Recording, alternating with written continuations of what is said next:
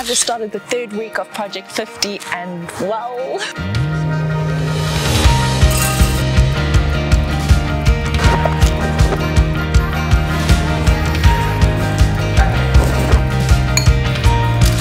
of you who haven't heard about Project 50 or the 50-day challenge, let me introduce you to a YouTuber who's not only completed the challenge, but who's also currently doing a refresh of the challenge on her channel. I've asked Island to break down Project 50 and the 50-day challenge and just explain briefly what it entails. My name is Island, also known as Smilin' Island, and I'm gonna tell you a little bit about what the 50-day challenge is. The 50-day challenge, or Project 50, originated as more of like a fitness and like wellness challenge.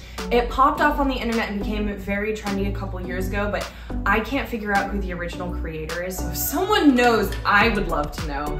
But a ton of people have covered it, and it seems to still be pretty popular a couple years later. Basically, the challenge is you have to follow 7 rules for 50 days straight. And those rules are: 1, wake up before 8 a.m. every day, and it has to also include having 6 hours of sleep.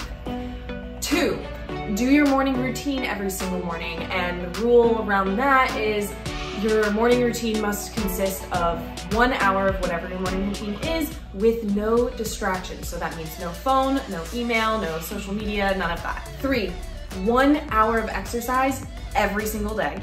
And that could mean, you know, just getting moving or going full on going to the gym. 4, read 10 pages a day. 5, dedicate 1 hour to learning a new skill. 6 is focusing on a healthy diet. And then 7 is to track your progress at the end of every single day.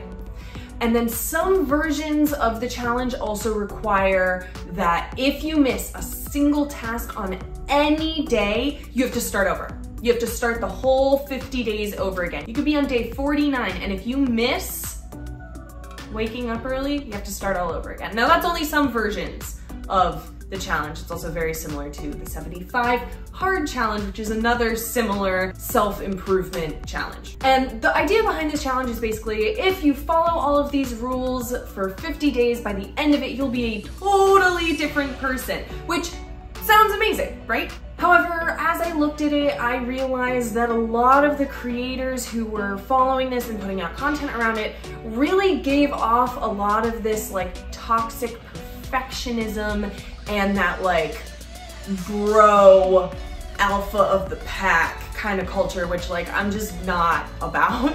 So I wanted to take more of like what was at the core of the challenge and modify it to work for me. I also wanted to finish this challenge having set up a daily routine that would really set me up for success every single day and was also sustainable. Not something that I would only ever do for 50 days and that's it. So I did my own version of the 50-day challenge where I set myself 7 healthy habits that I followed for 50 days. And I did each of the habits as much as I could with allowing myself the grace to not be perfect. So there were some days where I didn't always hit all of the tasks, but the goal is consistency.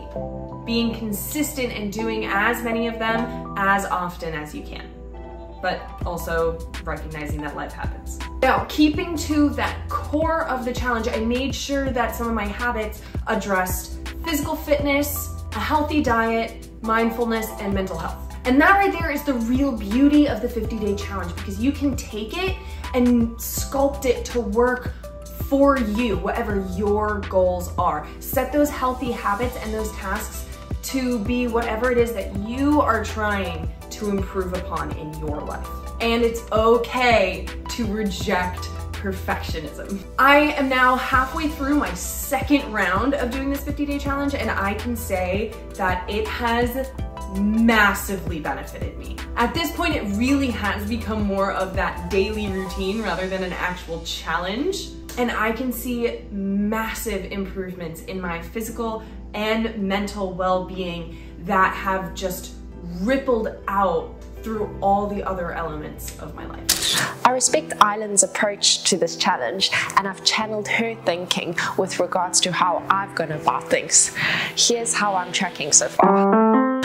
I'm a mom, so I'm up before 8 most mornings.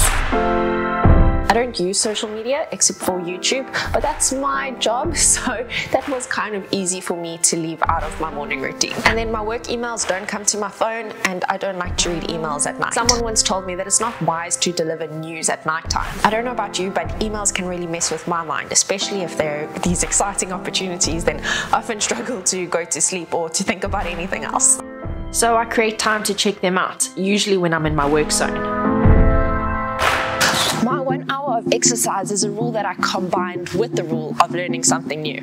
But like I mentioned, I'm learning something new while I exercise. Within the first week, I managed to achieve a goal that I had classified somewhat impossible to achieve in my 30s. What's crazy is I've been trying to get different angles to make sure that the shot looks amazing for the video, and I've been able to do it 3 times now. I'm blown away. Like, I can't believe I can do a pull-up. Feel free to subscribe if you'd like to see my journey of how I managed to go from 0 to 1 pull-up. And because I think I'm challenging myself hugely in this area, I give myself 2 days out of the week to let my body and my mind rest.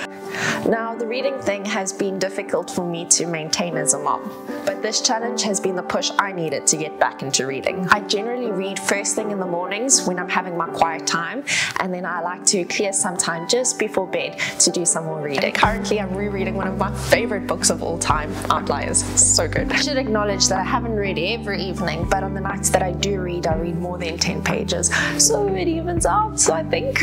Now, with the healthy diet part of this challenge, I'm having a lot of fun. I'm not going to prescribe what I deem to be healthy, I'm just going to be speaking from my experience here. I try to have one bland-ish meal a day.